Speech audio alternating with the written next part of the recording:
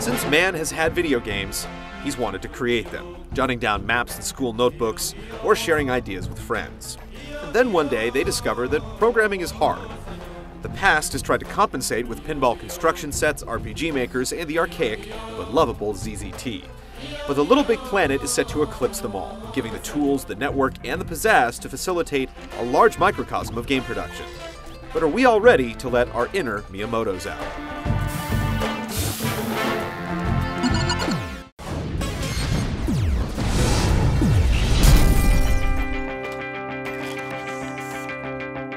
LPB's story mode, which is actually fairly plotless, could be considered the single-player portion of the show.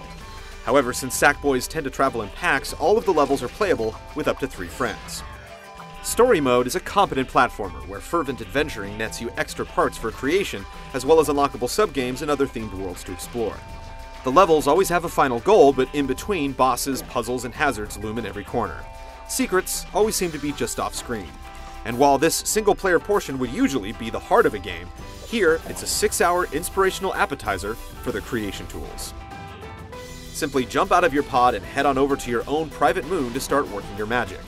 It's overwhelming at first, with supply templates feeling either claustrophobic or huge and empty. A seemingly endless supply of tutorials will walk you through all of the goodies, and soon you'll be bringing creations to life, setting off switches and sending rockets into the ionosphere. It will take time, patience, and lots of testing to make a level worth sharing online, but hilarious abominations can be created in minutes, and there's definitely a thrill in playing your own creations. With the ability to rewind and pause time, it's easy to mess around with the levels, or pepper your world with the spoils of the story mode. Even the most complex interactions are all funneled through real-world symbols that fall well south of C++. The final aspect is the community, where you can partake in others' creations. You can search for levels with high ratings for the quality experiences or go slumming for hidden gems. It's a simple but productive system that lets the best rise to the top and the fluff get blown back into the ether. Only time will tell if the player support will truly be there. LittleBigPlanet asks a lot of the player. You have to explore the levels supplied to get materials, master the intricacies of the design tools, and finally, participate. It's definitely not for everyone.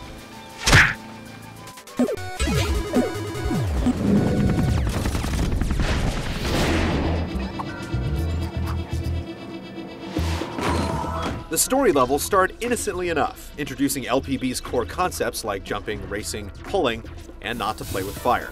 Soon enough, you'll be dealing with innovative bosses and slapping stickers to activate switches that reveal secrets. And then there's cursing the floaty jumping or the lack of logical checkpoints. But like any good platformer, the aggravation and challenge aren't without reward. Completing a level or finding that final item gives you a nice sense of accomplishment. Sackboy has taken an interesting trip into the third dimension. While it's played predominantly from a 2D perspective, you can also shift on 3 planes of the Z-axis. The game will attempt to auto-shift you to the best plane to grab what needs grabbing, or land on what needs to be landed on. It can be dicey. All of these story-level issues exemplify the same problems that you'll deal with in creating your own levels, because anything and everything you see in story mode can be done from scratch in LPB's editor. Both the jumping and depth are brilliant compromises. The high jumps leave lots of room for error, and the side-scrolling gameplay can be understood by anyone.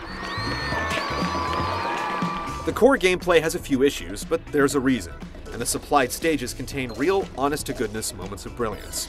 The beta has already shown shining examples of user-generated content, and we all know games are better when played with others.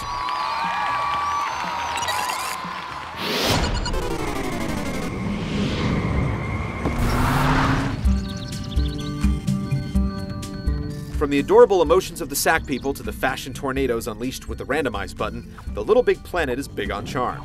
The objects, textures, and assets all gel with the aesthetic of a burlap sack. The soundtrack keeps the charm flowing with a suite of seemingly innocuous music that you'll find yourself humming as you go about your day. The presentation is rounded out by a great tutorial voiced by an older British chap who sounds familiar enough to be a favorite uncle. You should be feeling very powerful and godlike, because you can literally create just about anything you blooming well want to now.